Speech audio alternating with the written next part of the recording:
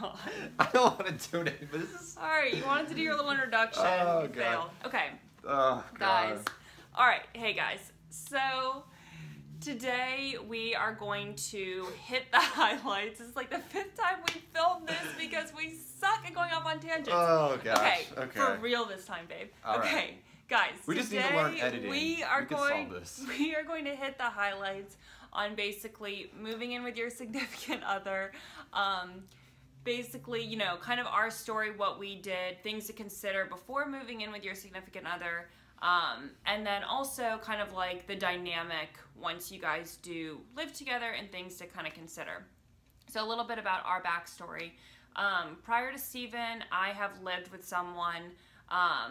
Basically, I was in a long-term relationship for several years.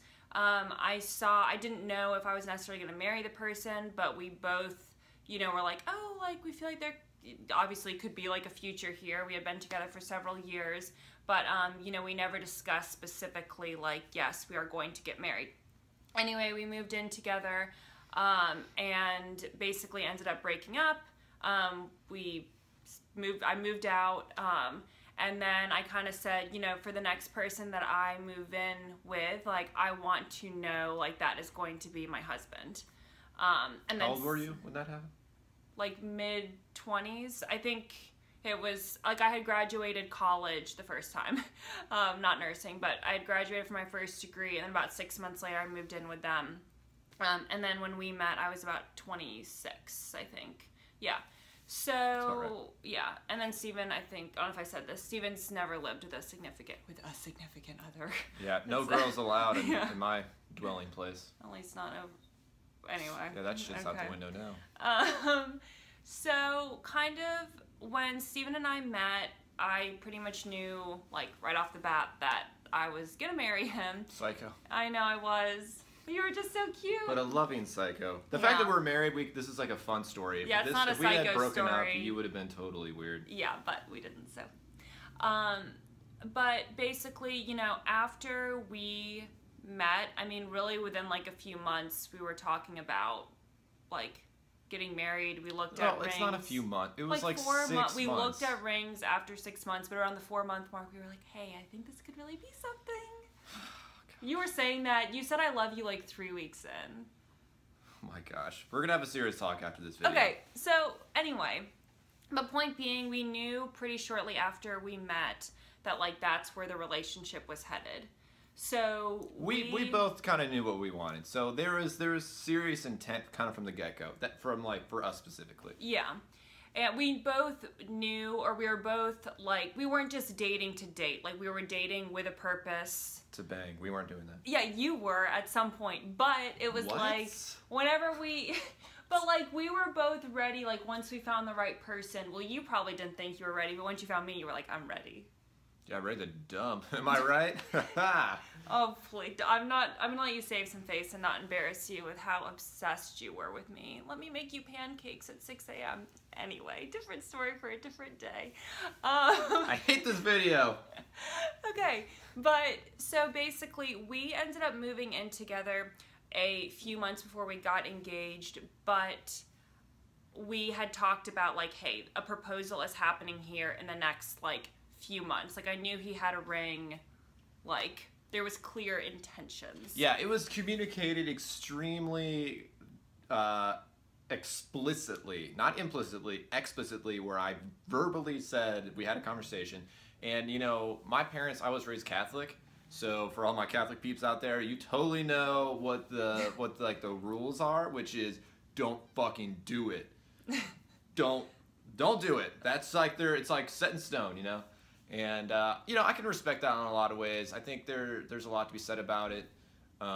You know, not to get down the rabbit hole on that. But anyway, yeah, How many times can we say rabbit hole? Yeah. But I think the point is... Can we get those editing skills? We can do, like, the counter. I'm going to learn that. Rabbit hole. Okay. So, but I think, kind of like what you're saying, and because I know some people have asked that, if your parents, like, you know, in this case, like yours are Catholic, or do not want you moving in with a significant other before you get married, I think that kind of comes down to, you know, how old you are. You know, if you're, like, under 21, like, I'm sorry, you don't need to be moving in with anyone. Like, You Yeah. can take some time. Yeah. But like seriously moving in with someone. Like if you're like, oh, if you're like 21, you're like, I want to move in with my boyfriend, do all this expensive. I think that's really silly because you're way too young and you need to like get life experiences. Trust me, once you move in together, you have plenty of time to do shit. All right. Yeah. You can wait.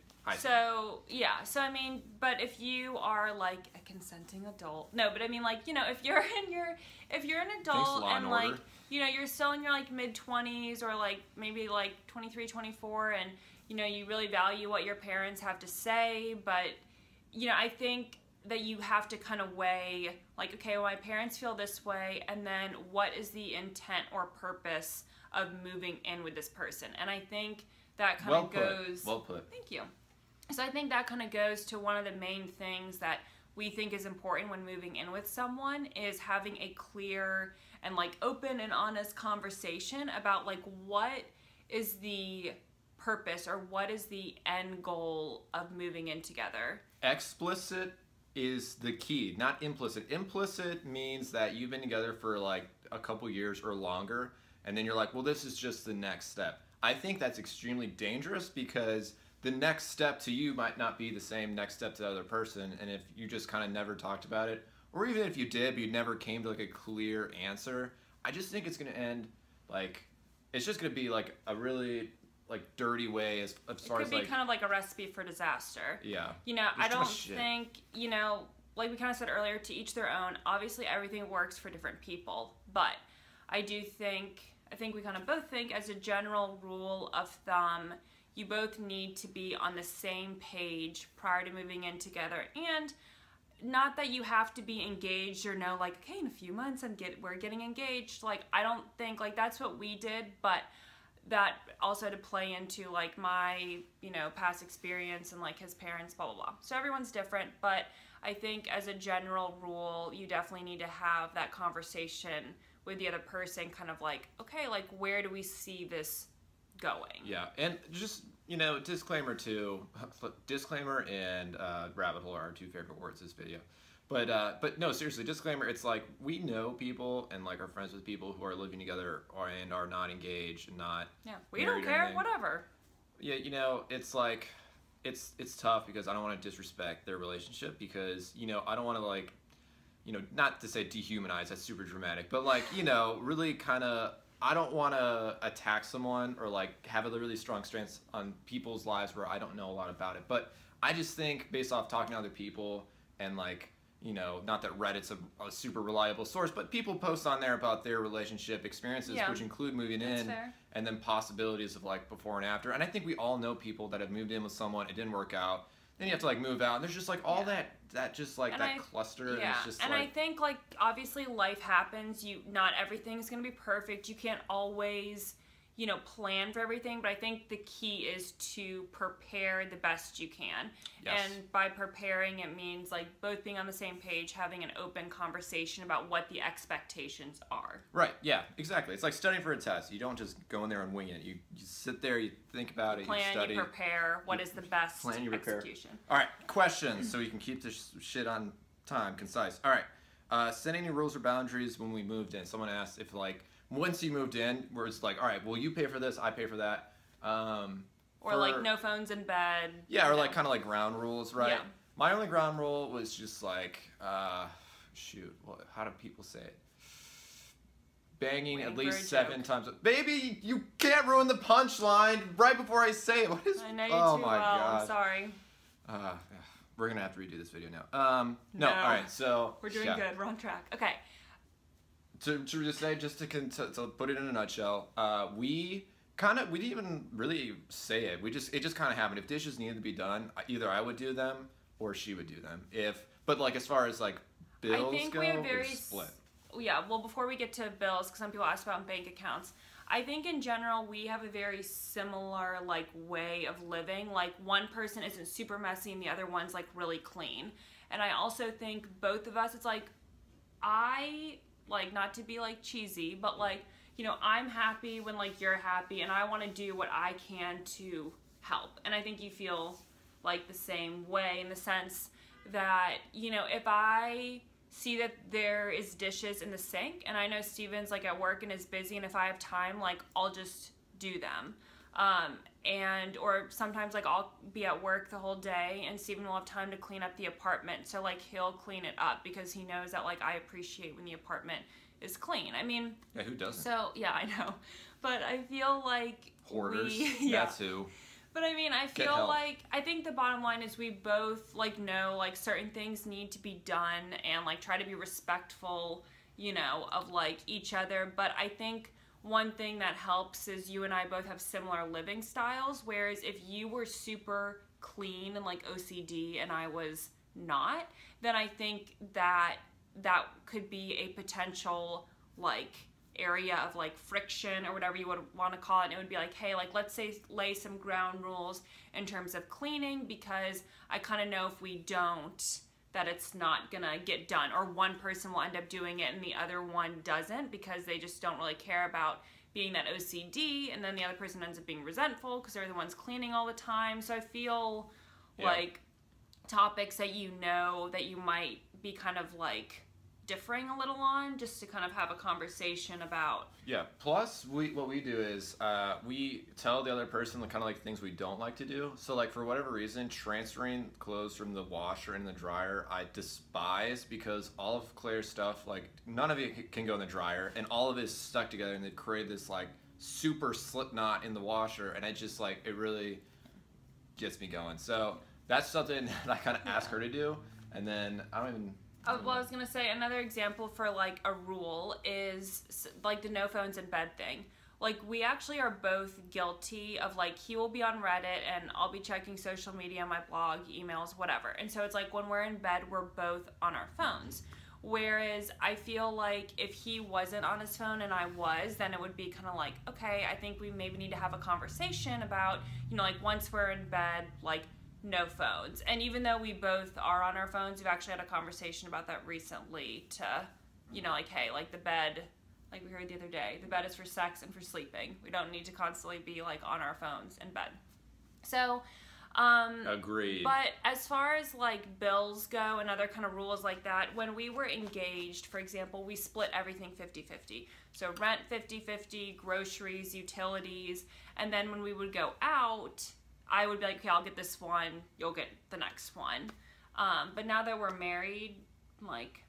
Now that we're married, so our mentality now that we're married, and I know this isn't a like video about married people, but it's like, now that we're married, it's all out of the same pot. So like, we've never even really been like, hey, I got this time, you should get it. It doesn't really matter, because it's like, we're a single unit, according to the state. Yeah, and I know, like, we have separate checking accounts, and then we basically have, like, a joint credit card that a lot of our stuff goes on. Shout out Chase Sapphire. But, yeah, it's, like, the best credit card. But give us some points, I think, in general, even though we both have separate checking accounts, I don't look at what's in my checking account, and I don't think, like, okay, this is mine. Like, I just look at, like, okay, the money in my checking account, this is what we both have. And I just think... You know, like we're a team and just... Yeah, I think it's different for married people versus like, kind of like, girlfriend. When we were in boyfriend and girlfriend, you know, it was just split 50-50. It's like, you got it more than I would notice that. And I don't think we never had to say to each other like, hey, I've gotten this a few times because like the other person was neglectful. So just like, keep it on topic, I guess. You know, for the people who are like still dating, you know, it's 50-50 is the only fairest thing to do. Yeah, but baby, I also know like some married couples, they still do like one of them will get all the bills, the other one does rent. But this, so I get like different things, and I know other married couples are like, that's what works. Like if we had one giant pot, they were like, that would not work for us, like sharing finances. But for us, it's just kind of like, you know, what's mine is his and what's his is mine, and mine.